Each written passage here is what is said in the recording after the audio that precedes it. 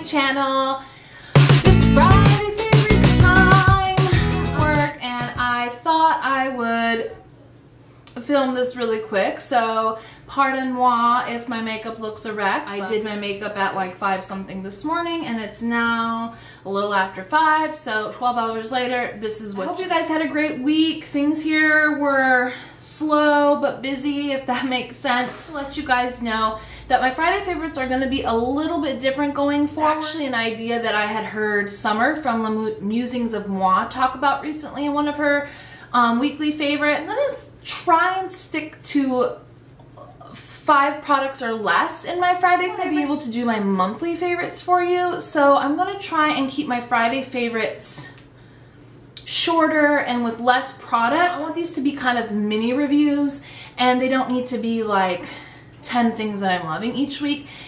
You know, and if I want to share more, I can share more in my monthly favorites, because a lot of these things do carry over from either the week before and whatever, and I just want to limit it. I want these videos to kind of be a little bit shorter for you guys. I do want to talk about something that wasn't so successful for me this week, but it's not a 100% complete fail, and it's the Makeup Geek Vegas Lights palette. And maybe I'm in the minority here where it just doesn't wow me. Yes, the colors are stunning. Yes, they're pigmented. Yes, they're of great quality. Well, they blend well, they perform well. I just to like blow my mind, and it doesn't. Although it's beautiful and these colors are right up my alley, do I think that you need to stop what you're doing and buy it? Absolutely not. So I just wanted to get that out of the way first, that this wasn't, it wasn't earth-shattering for me. On the flip side of that, the Makeup Geek Pigment in Poker Face did blow my mind. I'm wearing it today, so as you guys can see, after 12 hours, it still has a lot of pigmentation and it still wears rather nicely.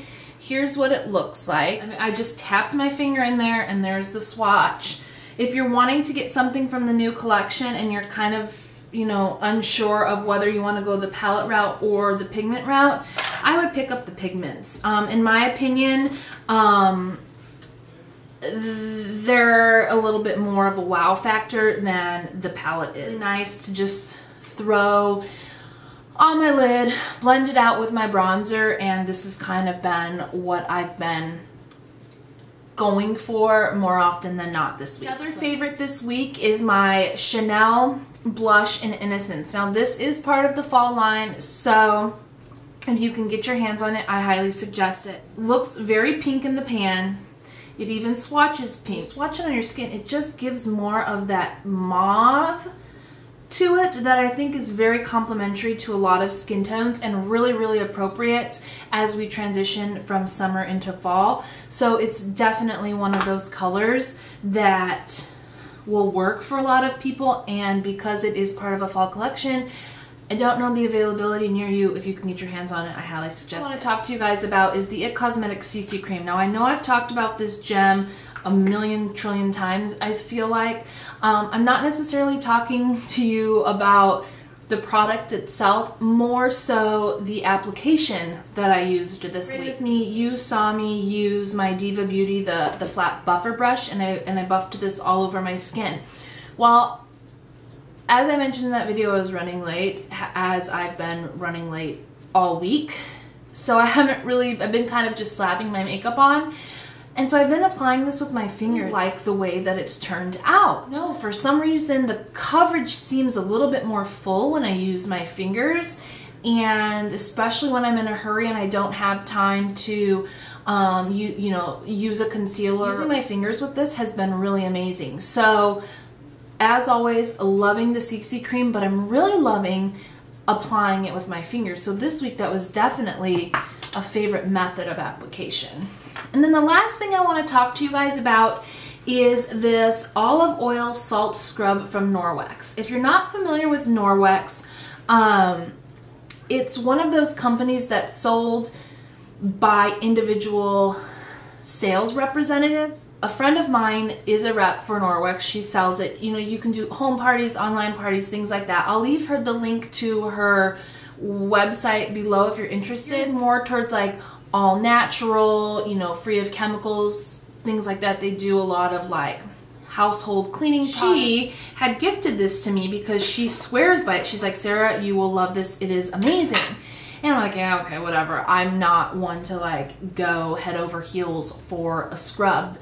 I was using the Tree Hut before and I thought that was great. This stuff is amazing. It's for all skin types. The cool thing is it is extremely chunky. Thick chunks of salt, so you're going to be able to really, really, really exfoliate your skin with the Dead Sea salt. And then the olive oil in it and the vitamin E, it just really penetrates your skin and just leaves your skin feeling super smooth. I don't know, you guys. I've used scrubs in the past. Until I've used this, it is a huge difference. And it's organic olive oil, so it's good for you.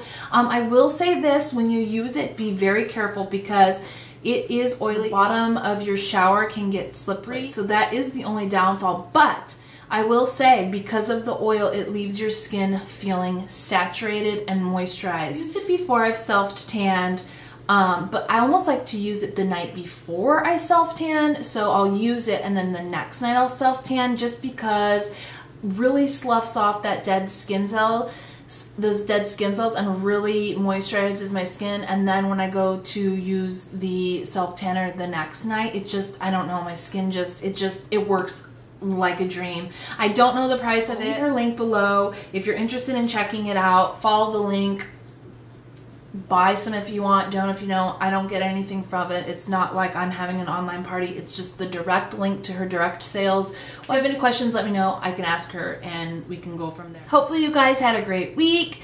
Hopefully you have something on the books for this weekend. That'll be fun. My husband has to work. I have a laundry list of things I need to do, including laundry. You enjoy the rest of your day, and I'll see you in my next video. Bye, guys.